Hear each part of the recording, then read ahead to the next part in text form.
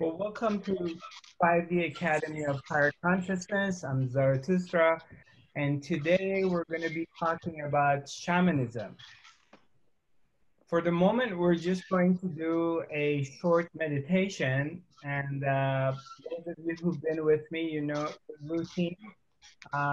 Those of you who are with me for the first time, what we're going to do is um, we're simply going to divert our attention inwards. It's so basically the best way to meditate is if we do our meditation as effortlessly as possible. So, and because meditation is a very natural state that we have inherited since childhood. And it always happens. We've always done meditation in our lives. And it takes different and various forms, but it's something that is not foreign to us. It's something that we've done before. It's just putting it in the right frame and content, making it much easier to understand. So simply, without putting much attention, you turn your attention inwards and look for the source of your thoughts. As you turn your attention inwards, you look for the watcher, the witness within yourself, the one who is aware of your thoughts and your emotions. And you bring your attention to that source. And as you do that, you will experience silence. Everything becomes very quiet, effortlessly, without trying to make something happen. So let's do that. Simply divert your attention inward towards the source of your thoughts. Take a deep breath and relax.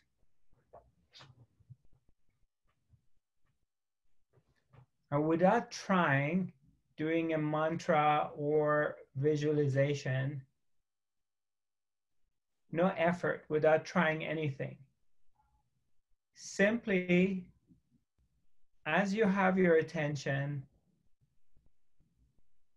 on the source of yourself, you will begin to see that gradually everything becomes very quiet and calm. You may still hear your thoughts, the body sensations, but that's fine. You are awareness and you are aware of activities. But now you're bringing your attention on the source of yourself. You're bringing your attention on awareness itself, not what you are aware of. So take another deep breath and relax into this place. And simply allow movements to happen. Whether a thought is moving through your mind or you're having some sensations in your body, just let them be. You're simply aware.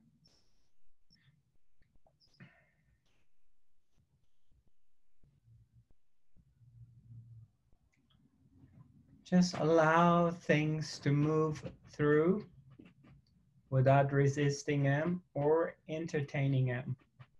Let thoughts come and go. Your emotions, let them come and go. Don't resist them. Simply allow. Just allow things to come and they're welcome to go. As you're in this relaxed meditative state,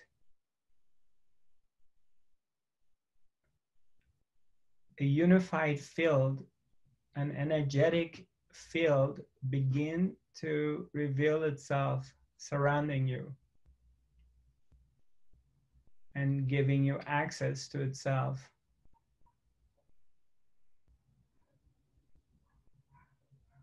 You may experience energy movement in your body or in your hands or feet.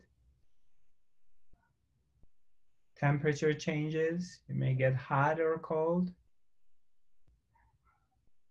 or just feeling very relaxed, cozy, and warm.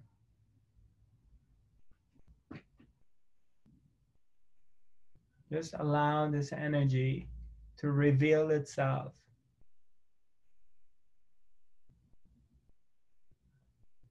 And swim in it and drink from it.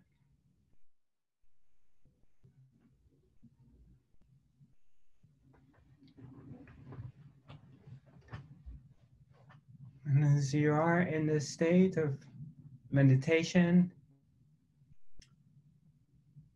I would like you to imagine, visualize that there's light appearing from the very spine, very bottom of your spine. There's an appearance of a golden light starting, this light beginning to move from your sacrum. Slowly the light is moving up through your spine, connecting all your chakras with each other. And just feel the movement of this light.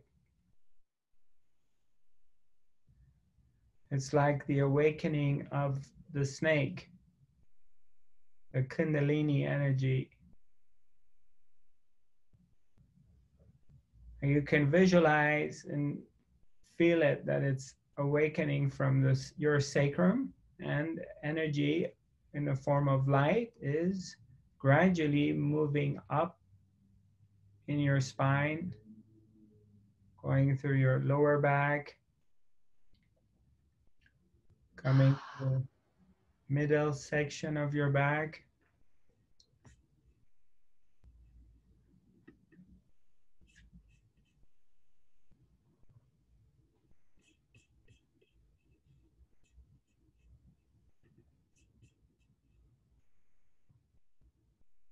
and it's gradually moving up to your neck,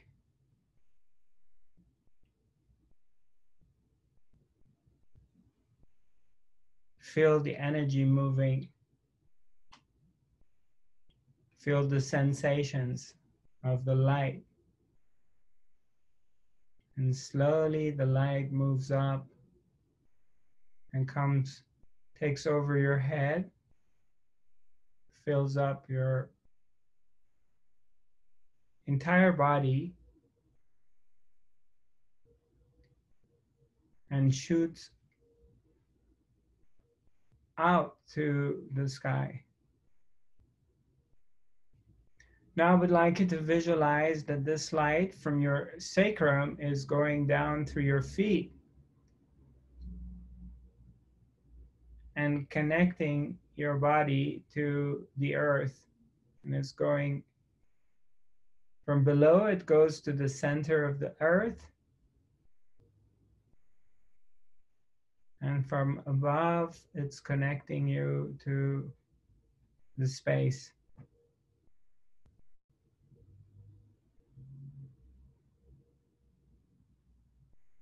So now you're just a conduit of this light traveling through you.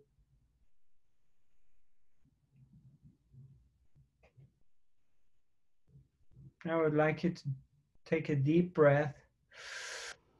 As you're inhaling, pull in the light from the center of the earth into your body. And as you exhale, shoot it out to the space.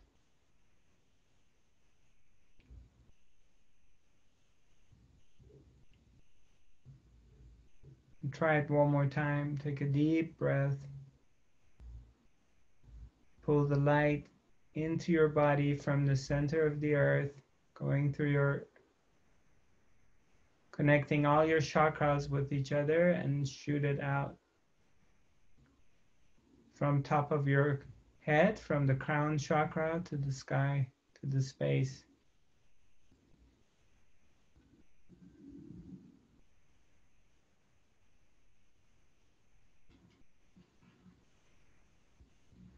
Now I would like you, with the next breath that you take a deep breath, I would like you to see that this light has turned into warm liquid, and it's love. It's hot, it's warm, it's comforting, and it's full of love and acceptance. And as if you're taking a deep breath, inhaling, pull in this energy of love and light into your body. And this powerful, loving, divine light energy that's coming through you is healing and transforming every cell of your body.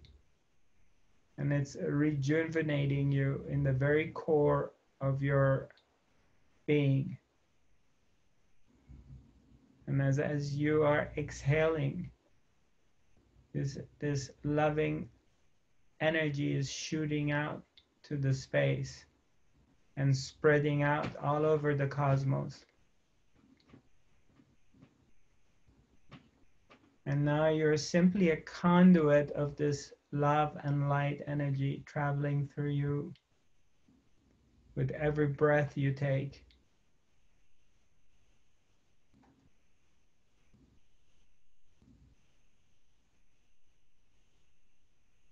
I would like you to feel the presence of this powerful love energy, the presence of the Spirit in your being right now, the presence of Her Majesty, the Supreme Soul, the love of God.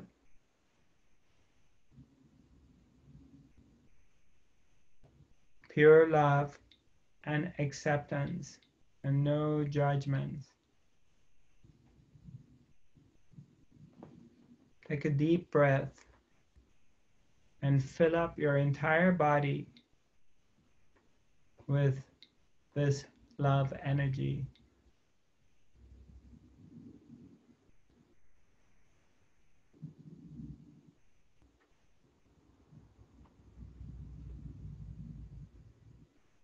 And hold this energy in your body.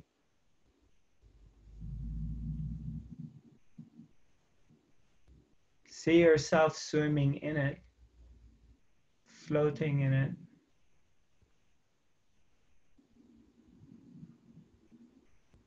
See yourself that it fills you up.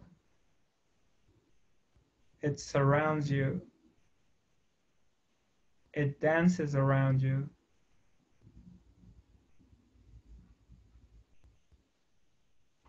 And you're swimming in it.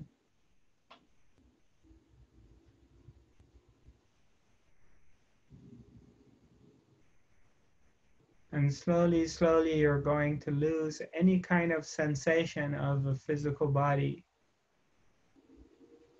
and lose your boundaries of a human body into pure love and presence. And you begin to experience a complete expansion.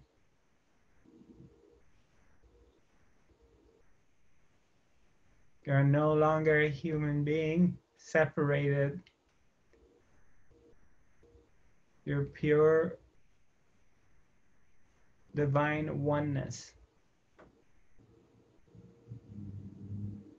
Totally connected with everything else.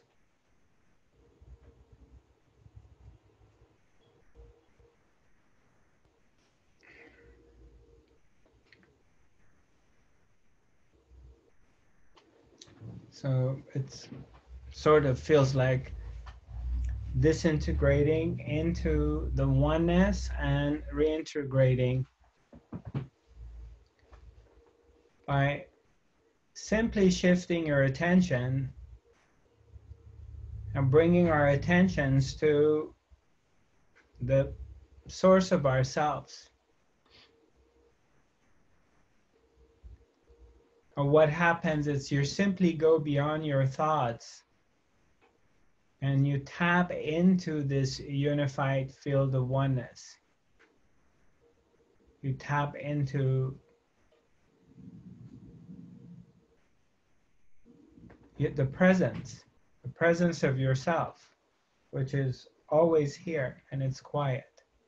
Okay, so as I mentioned earlier, today I'm going to talk about shamanism.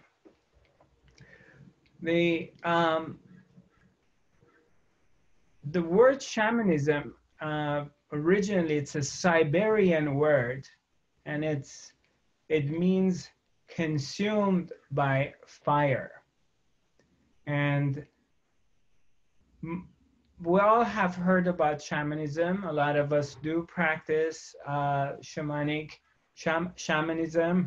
We've been exposed to shamanic work here and there, and it's becoming more popular as the global emergence and the fact that the information is more available and we can connect with each other through internet.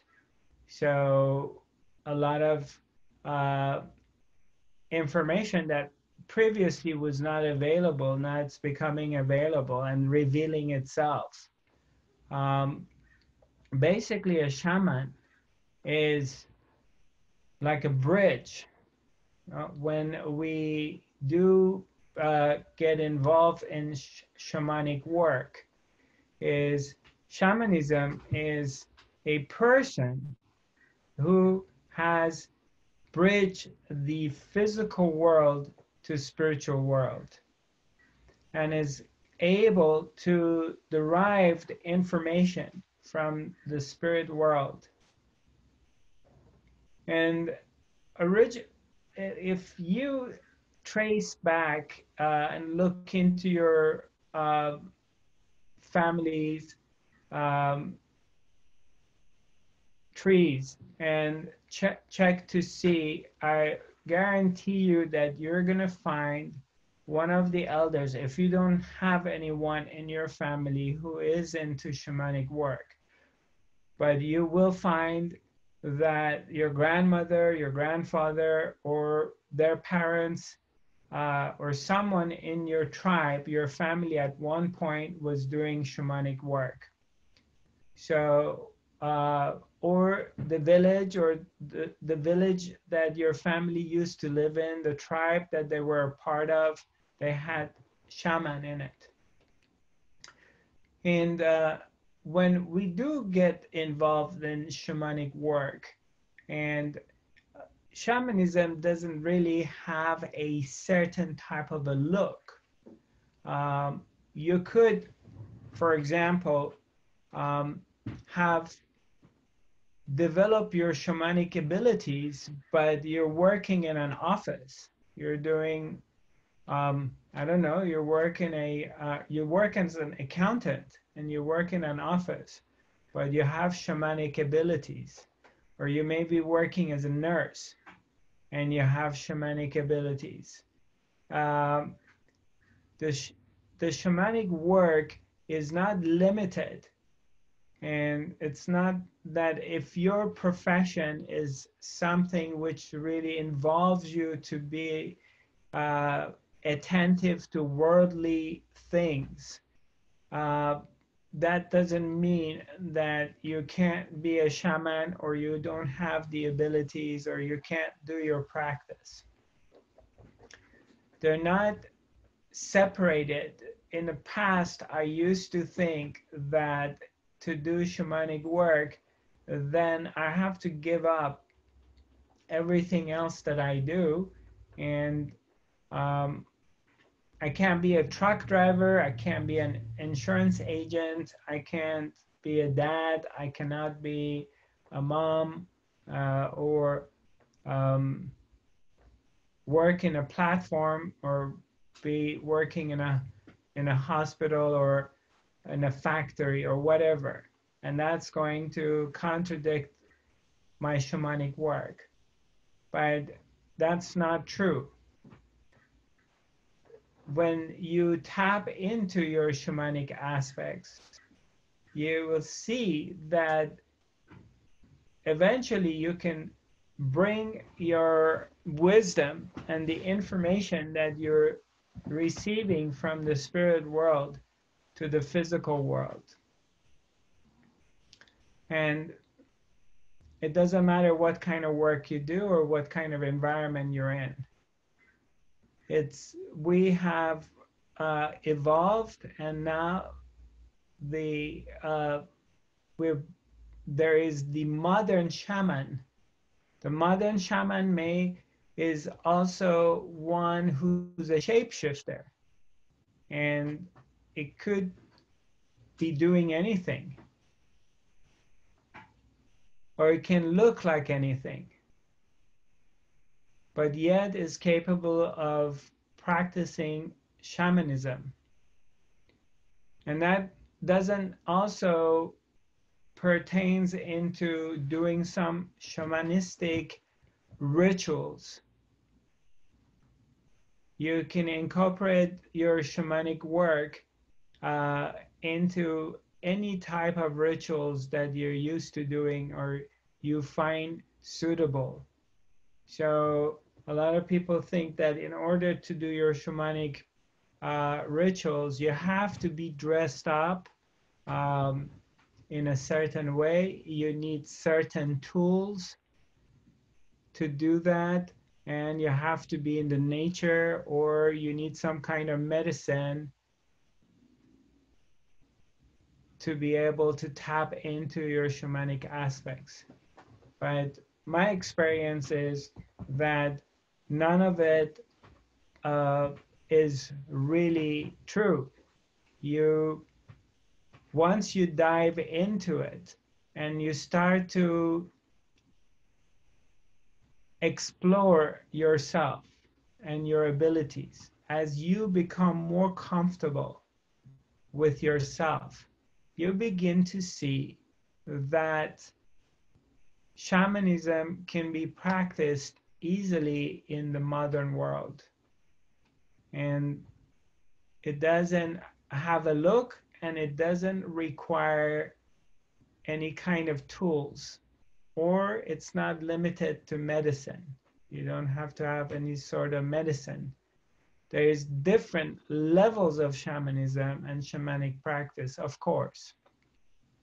For example, like in the Amazons, or different tribes, from Native Americans to South American shamans, or Middle East or African shamans, or European shamans.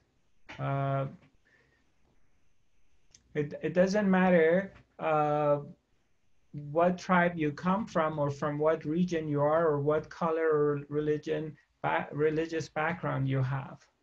But for example, I'm just going to be using, let's say, in the Amazons back in the day. Like, what would the shaman do? What was the role of the shaman? The shaman, who's also being viewed as the medicine man or medicine woman of the tribe. One of the things, for example, they may be doing is maybe they're using a certain kind of medicine, and they're using this medicine in order to open their third eye, in order to get the vision of a hawk, and to be able to elevate themselves into this other level, to be able to see life and see the events from a different perspective, and to be able to predict and get an idea of what is coming. And for example, like as I mentioned, the Amazonian shamans, they would use ayahuasca, and they would use that in order to be able to get visions of where the game was, to have vision of where they have to go in order to be hunting, where they can find food, or how they can connect to plant medicine, and what sort of plants are needed, herbs are needed in order to, for either food or for healing purposes, making teas, making medicine out of them, um, what sort of plants we can use to use as antibiotics or and antifungus or viral, as well as getting an idea of which direction the tribe needs to go, because a lot of the tribes that had to move from one area to another area. There's also shamanic rituals in different regions, that they are, through their rituals, uh, back in the day they would say to keep the evil spirit away. Of course, back then they were using different kind of words, calling evil spirit, or but it's basically it's uh, it was to create a force field and generating an energy field to keep the tribe safe and to bring wisdom and light to the tribe, so the members of the tribe would choose correctly and they would not be going in the wrong direction to get themselves into trouble. Now, back in the day, of course, there was a lot of different elements that you had to fight against. The weather was one of the biggest elements. And of course, they had to be concerned about food and their own safety. Today, there's a lot of different things that we don't have to worry about. Food is readily available. We don't really need so much to worry about the weather as in the past we had to. Um, we have housing, we have air conditioning, we have heat, we have good roads, we have communication and transportation. So there's certain things we don't really need to concentrate on or worry about that 100 or 2 or 300 years ago they had to worry about. But now we have our own challenges in a different way.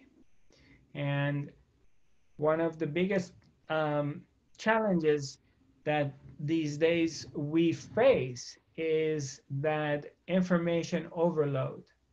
That there's too much information and we're constantly being bombarded by electromagnetic waves.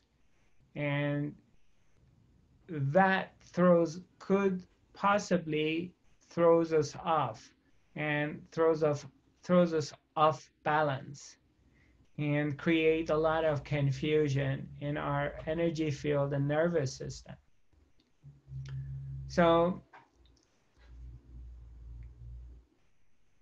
the modern shaman, by doing and developing their shamanic practices and developing their abilities,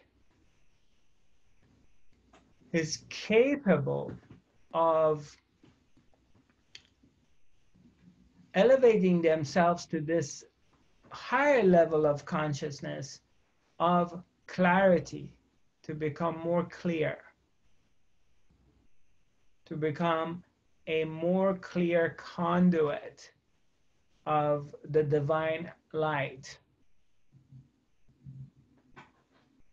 and to be able to derive information and translating this information into a understandable language, that a language that we can communicate and a language that is useful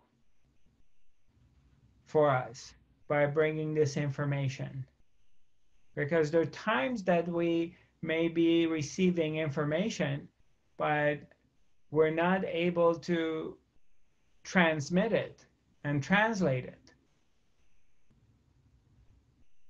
So, and that has happened to maybe many of you before, that you have received the information in the past, but you may not know how to translate it or how you can transmit it and how you can apply it to your everyday life. And so one thing that I've experienced with the in the modern day is this aspect of confusion, of being, for a lot of people, being confused regarding that, how they can develop their shamanic abilities.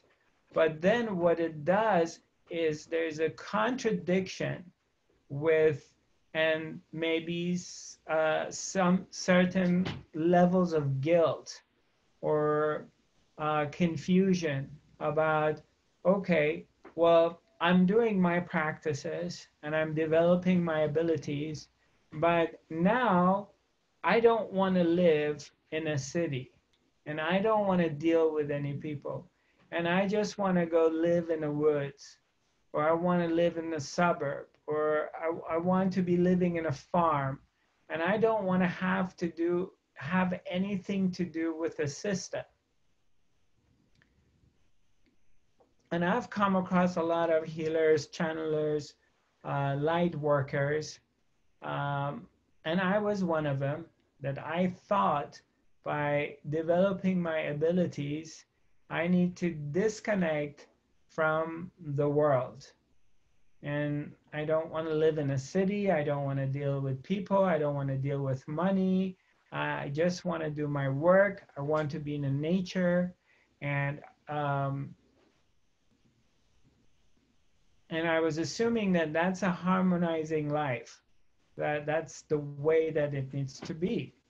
But somehow existence forced me to be involved and forced me to live in a city, be worldly, have to use my business mind, have to deal with numbers, have to deal with money, have to deal with calculation, have to deal with paying your bills, and dealing with internet, dealing with Facebook, Instagram, so many different things, creating websites, a lot of uh, different facets of life uh, that if you, unless you're completely isolated yourself and you're living in a farm far away, then you have to deal with these things. And here is what I discovered.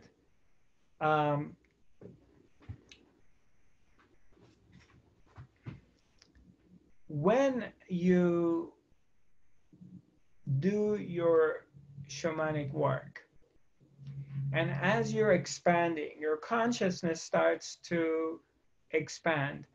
And the shamanism is a practice of seeing the larger universe and expanding your consciousness and seeing things beyond ordinary, going beyond the face value of whatever you see. And you're expanding your vision into that. But in the same token, the art of a modern shaman and the talent of a modern shaman is to be multidimensional. And I did talk about multidimensionality before, but being multidimensional is to be able to wearing different hats and to shapeshift into different things. For example, let's say you're a modern woman and you are an executive, you work in an office. So you put your two-piece suit and you go to your office and you power through the work. But afterwards, then you come home and you become a mommy and you're wearing your sweatpants or sweatshirt, and now you're completely shape shift into this very sensitive, loving, soft mother. And then you deal with your husband, and then you become a wife. And then after that, you go to the gym and you're working out and you become an athlete. So, and then you want to go buy a car and you go to a car dealership and you become a hardcore negotiator and you're negotiating over buying a car and you're trying to bring the price of the car down and by becoming tough. So you are not one dimensional that, hey, I'm just a mom and this is all I am. You're not defining yourself as only one thing.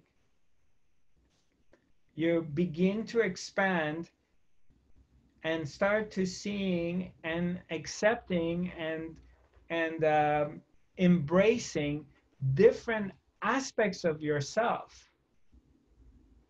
And in the midst of this thing, you're also an artist. Maybe you enjoy fashion. Uh, maybe you paint very beautifully, or you like to decorate yourself. Um, you know, maybe you're a hairdresser. Maybe you're a musician. Maybe you write poetry.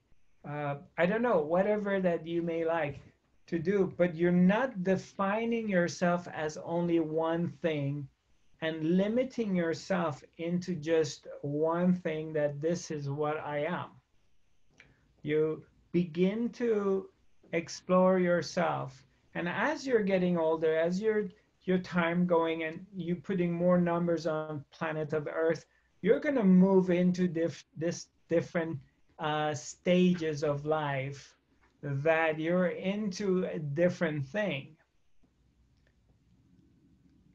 And your desires may change and you're into certain, you may want to go learn karate. Now you may be into doing karate for 5 years. And then maybe after a while you get tired of that and now you're into swimming or you're into, I don't know, salsa dancing. So you're shape shifting from one thing to another, but you're keeping your heart open and you're keeping yourself open to change and going with it and not defining yourself into one thing.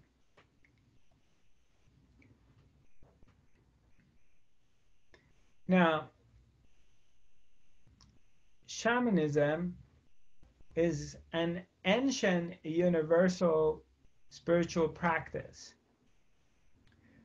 It's not pertain to a it's shamanism is beyond religion.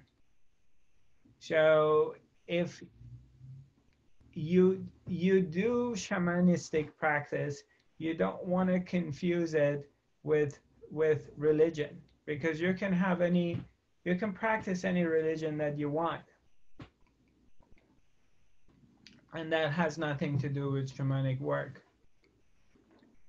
and that doesn't limit you. So what you want to do is expanding your mind and going beyond these limitations that the mind creates, these definitions that we've been brainwashed and programmed, that if you are this thing, you cannot be anything else. And that's only in your mind.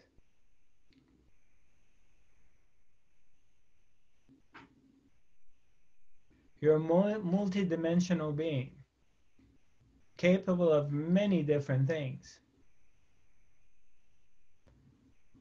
And normally you experience and you see your power and how far you can go is when you're challenged. Life challenges you and puts you in a situation that you're forced to do something that you didn't think you can do, or you didn't like to do. And quite often when you're forced out of need, being in a situation like that, you'll amaze yourself that you were able to handle something and go beyond your own limitations.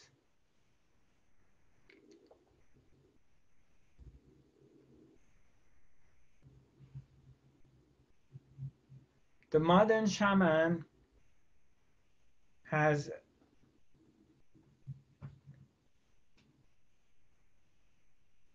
developed itself, or it has the willing of developing itself to becoming a complete shapeshifter,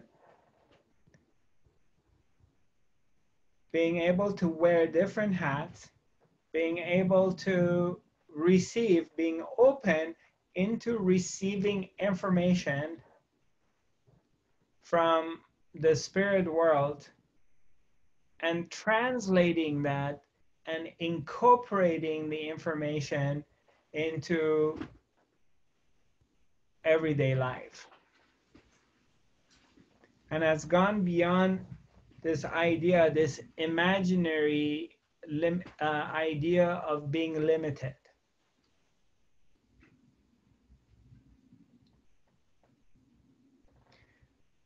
And through that, the modern shaman has become the vessel of light. It becomes a conduit of the divine wisdom and energy. So by centering yourself, by coming back into yourself, and like the meditation we did earlier today, is coming to this place of getting out of the way and allowing information to come in, allowing to information to get transmitted. It's interesting when you start to investigate this and you go deeper and you ask around, uh, you discover that one or more people in your family or in your family tree, at one point they practice shamanism, and they've had the abilities, or you find people around you that they do have the abilities. But of course, it's not being encouraged. Things are changing these days very quickly, but overall, it's not something that is being acknowledged or encouraged. There's a lot of fear and doubt and shame around it, but you do find that in your family.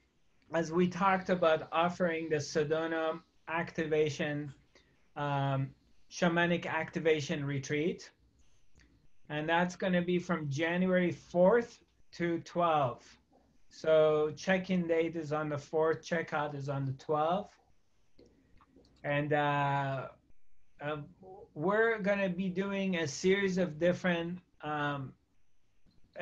this retreat, it's going to be like 75% of the time we're going to be outdoors because of the nature of Sedona, of how beautiful it is, and the fact that Sedona is a major vortex on this planet. And it's so my idea was that I like to start the year 2020 with a big bang. And so that's why I couldn't find the location I wanted it for the new year. So I thought, okay, then I'm just going to set it up right after the new year. And we start the year with this shamanic activation. We will be doing a series of different kind of rituals and work. And then again, it's going to be Sedona's winter. Sedona's winter is not really harsh. It's not like Scandinavia. So it could be super mild. It could be rainy or snowy, but normally it's not like you're going to have rain or snow for 5 days in a row. If anything happens, it's a day or two, and then sun comes out. Um, that's been my experience from the years I lived in Sedona. So the plan is I'm going to set up the schedule, but it's also going to be flexible. And the stuff that we're going to be doing it with me, I mean, we can move them around. Sometimes I also offering things with other people. Like I like to start the journey with a Native American sweat lodge, which is going to be on the January 5th. Um, those events I can't move them because it's depending on other people. But we will be doing that. I'll be taking you to Grand Canyon one day, and we're gonna do some shamanic rituals in Grand Canyon. We'll be going to power places. These are power places that aren't on the map. That basically the tourists don't know about it. These are my power places that I'll be taking you there. Again, weather permitting, there's going to be some hikes and walks on the land. We're going to do a medicine wheel walk. We're going to have a workshop with this wonderful friend of mine, Amalia, who was going to do a shamanic dance workshop last year, but she had to leave to Australia. So there's different events that we're going to be doing. There will be some hikes and walks on the land. If that's, I think that's what you're referring to. Hello? Yes, Yeah. I'm here. I wasn't sure if you were muted or not. So, but we can talk about it more. I'm planning on putting out the retreat. Hopefully by tomorrow, I'll have it ready and put it up on my website. We've been working at it relentlessly with Amir, the gentleman who's helping me with my website and everything else, and we've been working on it to get it out. So I'll have the program out hopefully by tomorrow. And the space is limited because I only have space for 12 people. So I found this amazing house that's been designed for doing shamanic work and workshops. It's called the Lighthouse, and I'll be posting images of the house. So I'm very, very happy with the location that I found. So, but feel free to write to me if you have any questions. I'll be more than happy to get back with you. Okay. So it's nice to see you all. If there's any other questions, you can either wave at me or you can just write it on the chat box. Um, if no, I don't hear anything from anyone. Well, it's nice to see you all. We're going to have next Wednesday. We'll have our next academy. I think we have two more academy scheduled before I leave on my tour. I'll be heading out to Europe on October 4th, and I'm going to start with Warsaw, Poland. Um, I'll be doing a series of events in Warsaw, and then I head out to Frankfurt, and I know I'm going to see some of you in Frankfurt. I'll be there for 10 days in Frankfurt. Then I go to Norway. I'll come and see Miss Hilde, and then from Norway I finish my tour in Sweden. So for more information regarding my tour, the events, early bird prices, the time and the schedule, please refer to my website, zarathustra.tv.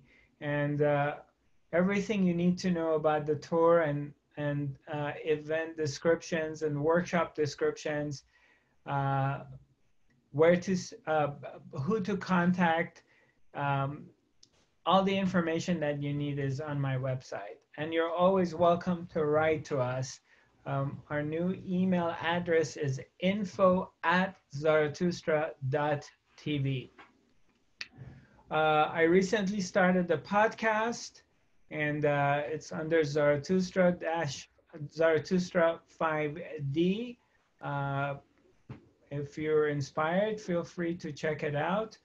Also, we'll send you a copy of recording of this event, um, and it will be posted on Facebook and my YouTube channel.